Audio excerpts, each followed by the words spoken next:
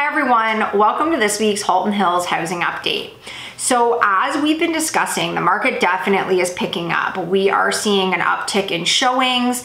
Clients that were kind of putting things on the back burner are definitely re-emerging.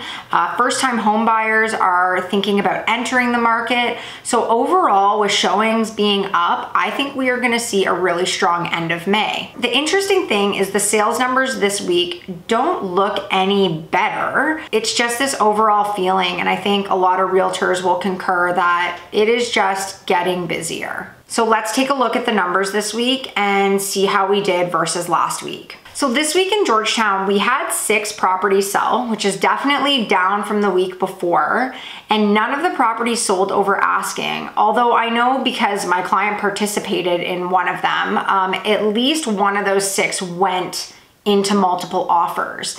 So it's interesting that we're seeing multiple offers right now and not necessarily seeing people overpaying on properties. I still think there is some hesitation. We did have a lot of properties enter the sold conditional status this week, so we may see a lot of those firm up and be accounted for in next week's sales. So I definitely think we are gonna see an increase in our number of sales in the coming weeks. There was 13 new properties listed. Of those 13, 6 of them were relisted. So we actually only had 7 new properties enter the market. So 3 of the relists did reduce their price, but 3 other ones just had been on the market for a while.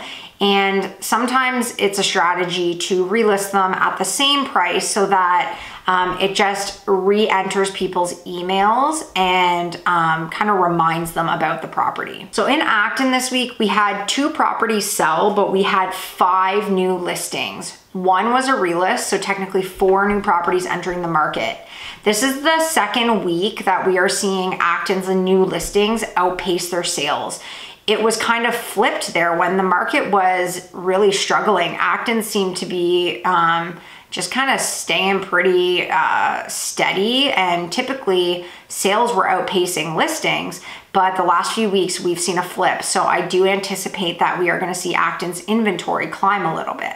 In Glen Williams, we had 1 property sell last week, and it was actually the new listing from last week. So that one went really quickly. It was listed around 1.1. So that is technically like a lower, more desirable price point than what's currently on the market. We did have 2 new listings in the Glen this week. One was a relist with a price reduction, and the other one was in a similar price point to that lower 1.1 million. So I anticipate we'll see movement on that property as well. In Limehouse this week, we had no movement, no new listings and no sales. In rural Halton Hills, we had 1 sale and 1 new listing. So we're kind of steady there. In terms of active inventory this week, things are kind of the same as last week. We did have quite a few properties terminate and not relist.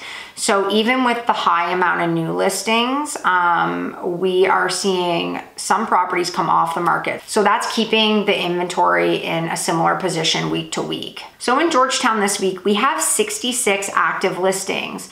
So we flipped again this week where the majority of the listings are under $1 million, but that inventory that has been sitting there over $1 million, like we saw some movement like the last few weeks. There's a lot of stuff that's having a hard time moving in that price point.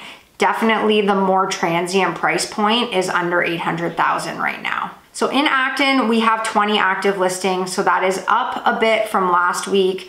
So not overly surprising because we're now seeing listings outpace sales. Glen Williams has 10 active listings. Limehouse just has the 1, and rural right now is sitting at 24 active listings. So all those active listing numbers are not dramatically changing week to week.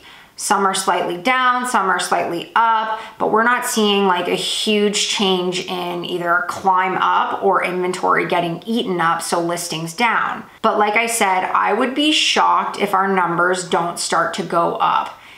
I just feel really busy, and I can't say that is how I felt in April. So I'm still of the thought that we are gonna finish out May very strong. The weather is starting to get really nice, like 26 degrees this coming weekend. And I think people are just kind of getting the itch to actually move. So despite this week's numbers not looking so strong, I do think last week was a strong week, and I think the sold conditional properties are just going to be reflected next week. So hopefully I'm not wrong, but I think next week's numbers are going to present a little bit better than this week's. So come back next Tuesday and see what happens this week in Halton Hills. Have a great week, everyone.